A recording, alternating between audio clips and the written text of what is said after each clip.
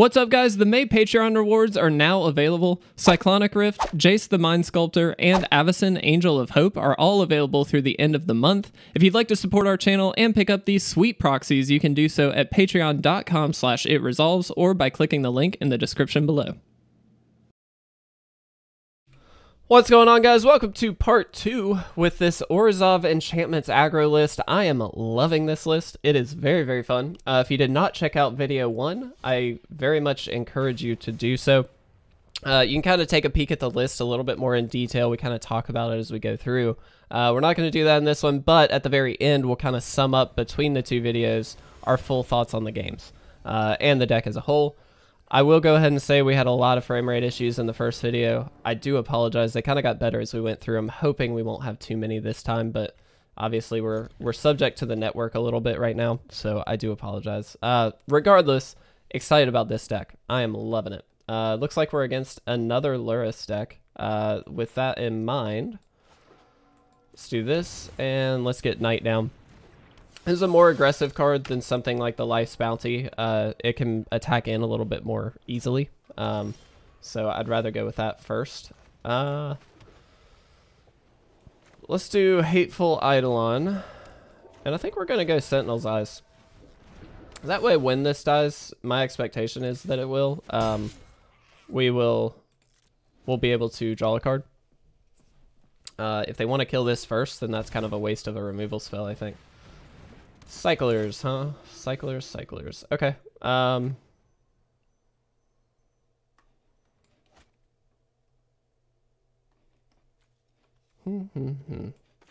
do this. If they want to block this, that's fine. Easy combat trick. Get Godless Shrine out there, and we'll pass. Next turn, playing out that Serpent, and then hopefully dealing lots and lots of damage. Sure. Yeah. This is going to be really good considering Zenith Flare is a multicolored spell. Just saying. Alright, let's swing in. Really tempted just to pump this up.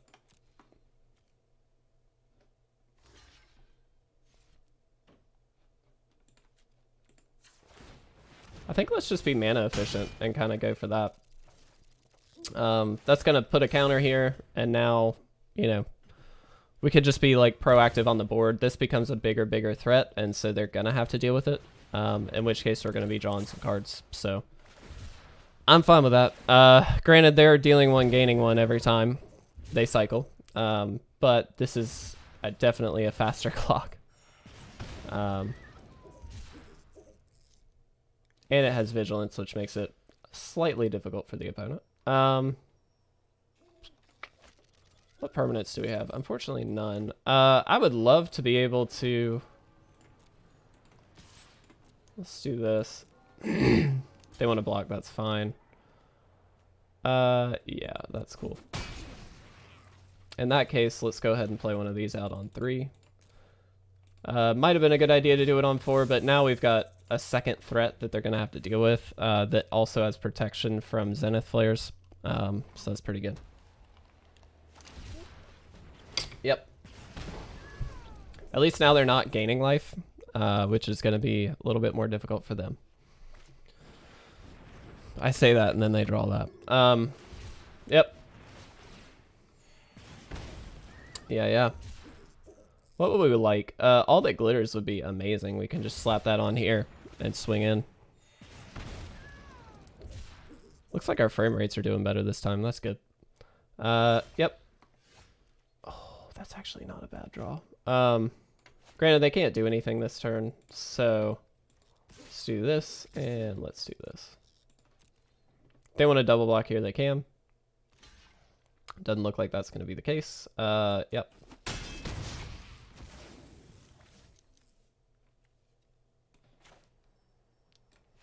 I'm going to throw this out as a bit of an insurance policy. And then I think I'm going to throw this out on 3. This way, like I said, this is the thing. If they've got a Zenith Flare, this is the thing they can target with it. These are not. And so if they're going to kill this, we're going to draw now 2 cards, not just 1. And we also have now 2 tramplers that they have to deal with. So, like, feel a little bit better. Ooh, we are dropping frames now. Ugh, sorry, guys. These stingers are annoying, but I'd honestly rather this than the life gain guys, in a weird way. So that's fine. They can cycle 1 more time, sure. It's pretty good. Pretty good. I'm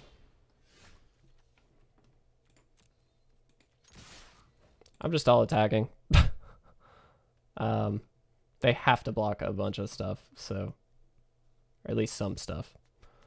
They can't really, I guess, let any of these kind of get through. And these all have lifelink, so we gain a little bit of life back, which is mitigating a lot of this stuff. If they want to trade off for one of these, that's kind of fine. That's cool. Gain some life back. Let's do this. Don't want that. We'll play Lurrus.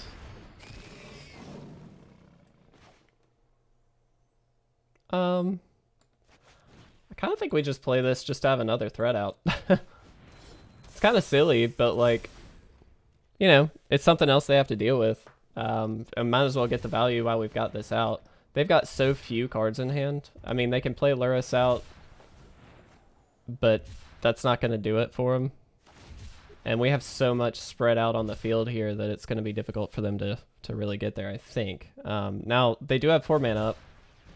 Just kidding, they don't. I was going to say they could Zenith Flare something. That gains them a lot of life, but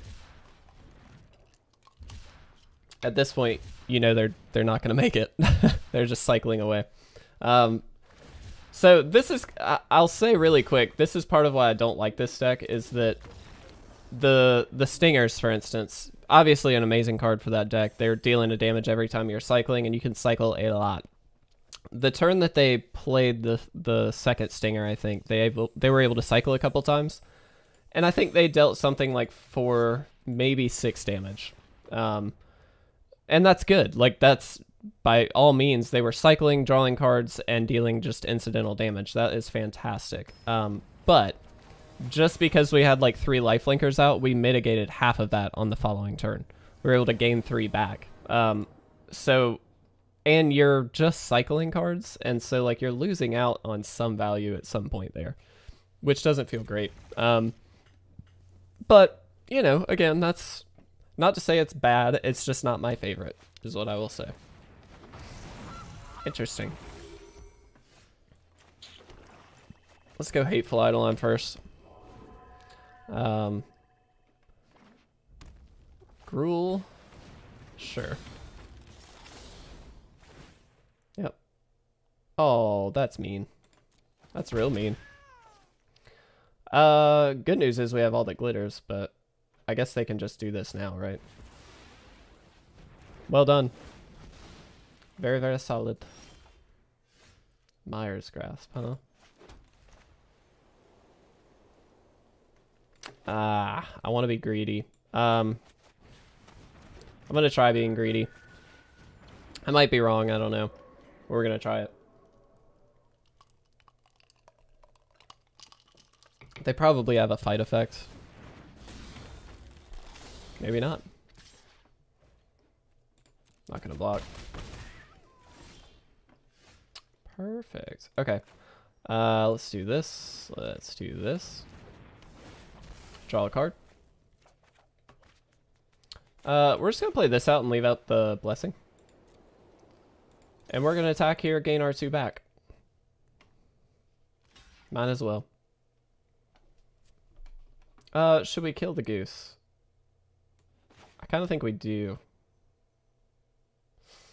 It's a bit aggressive. I'm going to do it, though. They did not play a land last turn, so that's part of why I'm doing that. We also gain a good bit of life back, but that just keeps them off of lands. Was I wrong? Was I just not paying attention and they... That's okay. Good, good. Yep. Let's see. What do we have in our graveyard? Let's do that. Let's do this.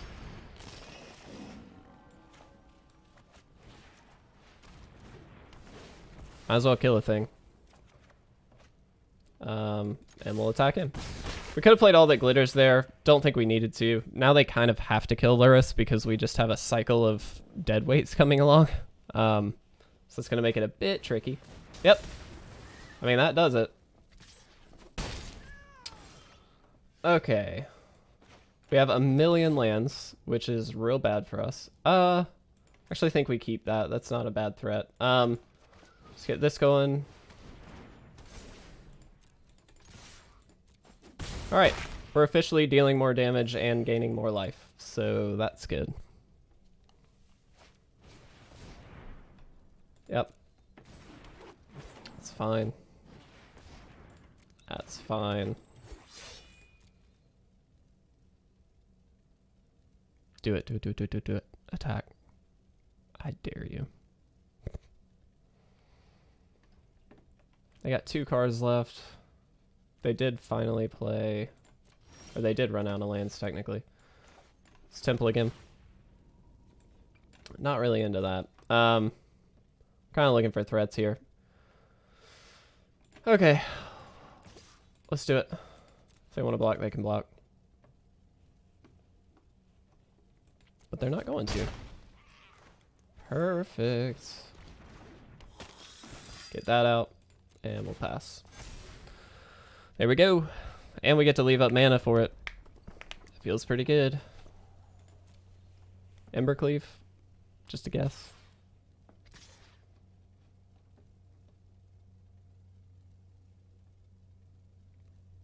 Probably definitely Embercleave, because they only need to attack with 2 creatures here. Yeah.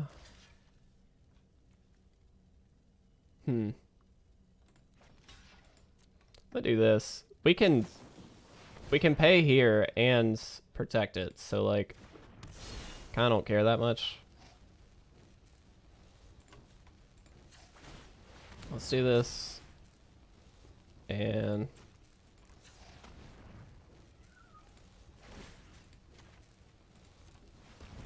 let's give it pro red.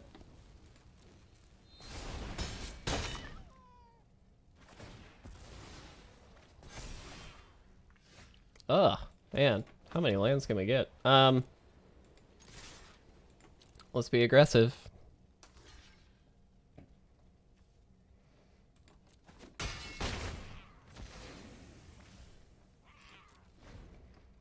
I mean, we're kind of forcing them to not do anything, which is kind of the idea. We just have 1,000,000 lands. If we drew anything other than a land, we'd be in much better shape. Maybe it was wrong to throw the other life's bounty back, but I just didn't feel like we needed it. I don't know why they're doing that.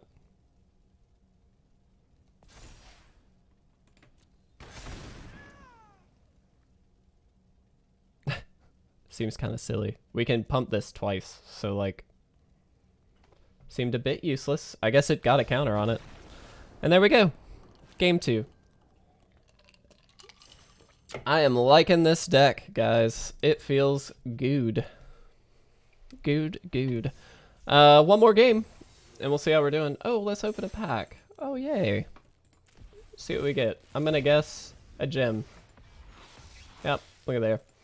We have like pretty much, I think we have every common and uncommon in Ikoria filled out. Plus, we have like the majority of the rares and mythics. Not all of them, but like, okay, here's what I've realized in making like gameplay videos. You just like kind of have to fill stuff out as quickly as you can, which is fine by me because, I mean, that kind of works. But, whoops, not what I meant. We'll try it. This is a bad hand, to be honest. I probably shouldn't keep this, but we do have a nice one too, so we'll see. Probably gonna lose. If this is like a mid-range deck, they're gonna have value. Granted, we have recursion out the butt, but like it's probably not gonna be enough, is my guess. Deadweight's a nice draw though. If they do play a creature that we can deadweight, we certainly will. Okay. I assume they take all the glitters.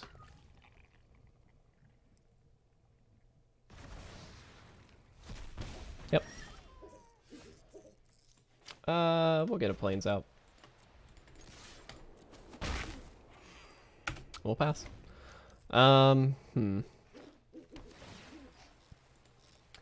Sultai mid-range, I'm guessing. Which is going to be just so fun.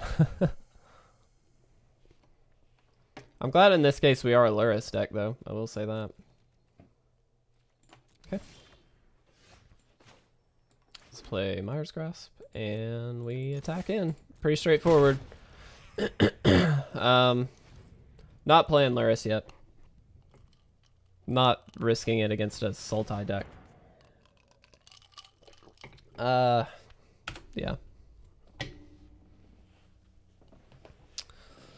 You can take kind of whatever. I think the way to play Lurrus is very carefully. In my opinion, I like to hold it back for the right time. But there are certainly instances where that's not the correct thing to do. So that's not great for us that we just drew a land there.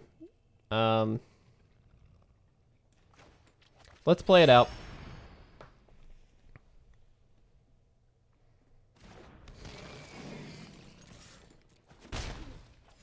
Only because we have these three do I feel okay doing this. Still don't feel great doing it, but we need to get a clock on them. Yeah. That's fine. I mean, it sucks, but it's fine. These Sultai decks are sweet. I really, really like Sultai as a color combo. Okay. Ugh, man, we are just not getting the right stuff. Let's go ahead and attack in. Gain ourselves a bit of life. And we'll pass. This isn't going to protect this, but it does protect this. Okay. That's pretty good. I don't love that. The land shall conquer you. The land shall conquer you, says Nissa. This is a nice draw in this case because at least now we can kind of... Oh my god. What in the world? Is this to our hand or to the battlefield? It is to the battlefield. Okay. Ugh.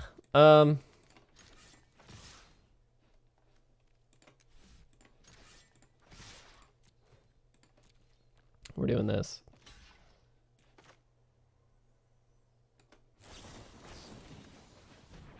Let's kill a land here. Excuse me. Let's attempt to kill a land here.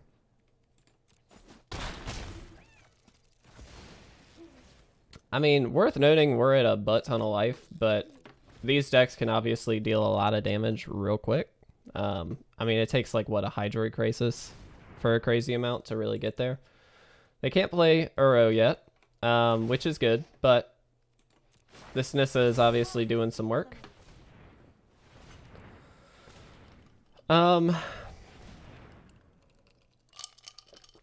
We can just kind of dead weight a land if we need to. Okay. Like I said, Hydroid Crisis. Yep, gain your life. What are we gonna do? What are we gonna do? It's in our graveyard, just that. Not gonna attack. Let's play this out.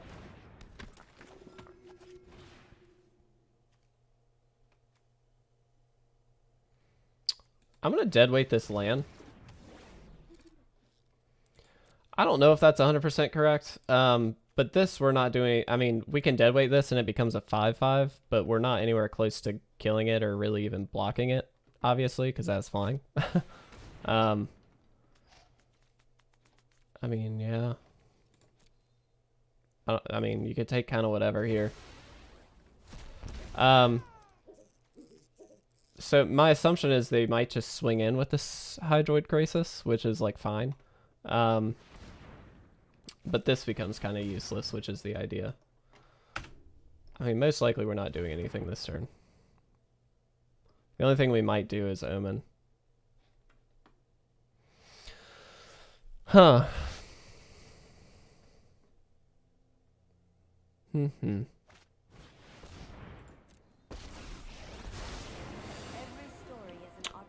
I think we're just gonna get outvalued.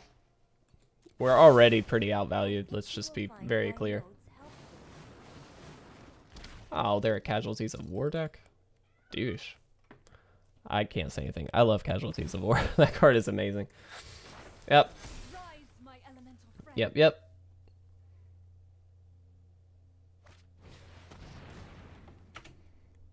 I mean, that's fine.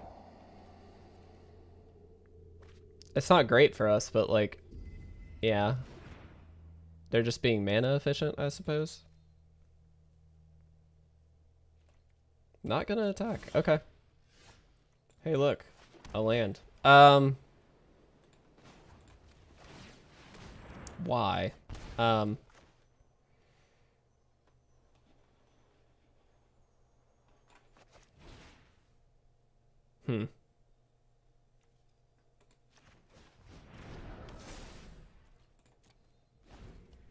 Just to play something.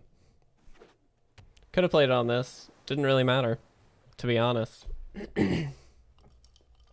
We are not in a good position. If that was not already made clear.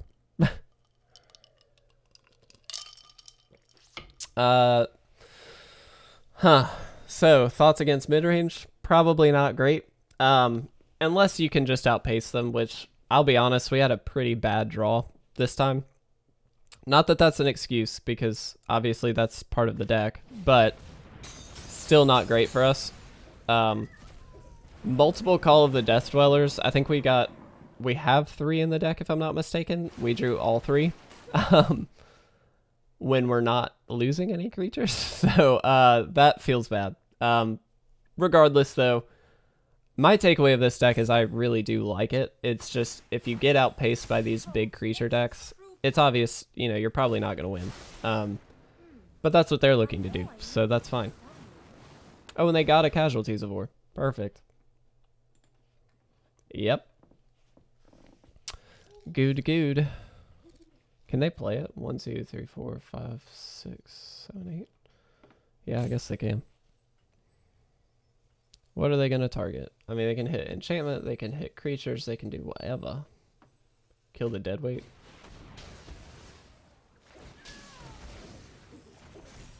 Yep. It's pretty good. Woo! But we got a counter, though. Feeling good. Oh, God. No blocks. Can't do it. Yep. A Mire's Grasp, huh?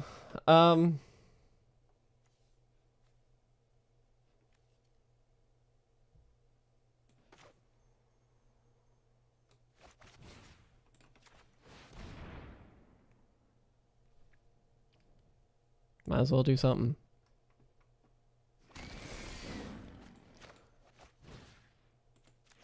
Let's kill that.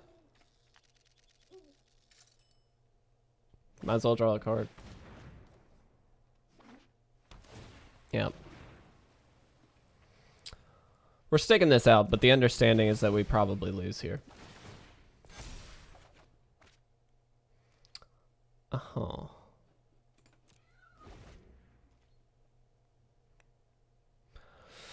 Yep. Feels bad. Feels real bad. Still like this stack, though. I'm enjoying it. Something to mention, though, really quick while we're losing this game. If you're not following us on any social media stuff, you probably didn't see, but we created our own basic land cycle. I'm kind of trying to mention it in every video because in a very short amount of time, we're hoping to have those for sale. They are non-copyrighted material. We created them ourselves. I'm excited about it. I think they turned out pretty awesome considering it was really a first draft. I mean, not a first draft, so to speak, but like this was our first attempt at doing something like this. So I'm excited. I think they turned out pretty well. So if you're interested in picking those up, you certainly can. They will be available very soon. Yep. Our vague hope of winning is with this Starfield Mystic. which is so sad because we're not going to win off of a Starfield Mystic. But that's okay. Yeah. They have so many cards in the graveyard. I'm giving it one more turn. Because we lose next turn either way. We have to somehow deal with this, and I don't think we can.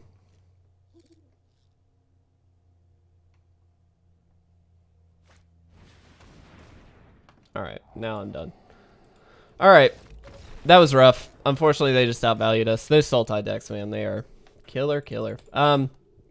Okay, so in summation, to look at this deck, I love it. It is very focused on beating other aggro decks, is the way that I see it. So when we looked at our matchup versus Mono Red, didn't go quite as planned.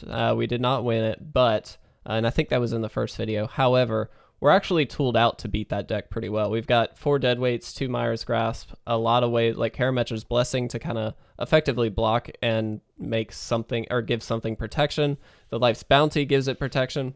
Excuse me. So there's actually a lot of ways to beat that deck. I think we got a little bit unlucky there against opposing like Lurrus decks. Excuse me. I think we're okay, but not amazing. I think we go over the top a lot better though, is what I'll say. We've got with things like Stonecoil Serpent, we've got ways to really power out something big, and then with all that glitters, really take it over the top and then just trample over for a lot of damage. And again, we've got a lot of that enchantment removal. And with Hateful Eidolon, you get extra value. We even saw it there, despite it not winning us the game. We were able to Mire's Grasp a land, draw a card. That kind of value is something that I think is really worth having. As far as mid-range decks or like big stompy decks, I think this is not the right choice to have against them. I think that's pretty clear. You'd have to double up on the enchantments or be faster in terms of just dealing damage. But now you're looking at a standard environment where like a Gem Razor is a 4/4 on turn 3 if you've got it in the right deck, and maybe even turn 2 if you've got it in the right deck. And that's tough to deal with. I mean, you can, certainly, but it's a little bit difficult. And so I think that this deck is hit or miss. It's very fun, I will say. I enjoy it a lot, mostly because of the value you get off of it. But I don't think it was quite as good as some of the other aggressive decks in the meta right now. That being said, we did win a fair number of our games. I think we were like 4-2 in total with this. So I feel pretty good about it. But, you know, I would say it might need some reworking. I think we could do some things like tool this out with maybe an Abzan list. I mentioned that we did play pre-Ikoria an Abzan list that actually did pretty well. I think that something like that might have a better chance because you get things like Cetessan Champion, where it's not only going to help you draw cards, but it's also just every time you play an enchantment, you get a counter.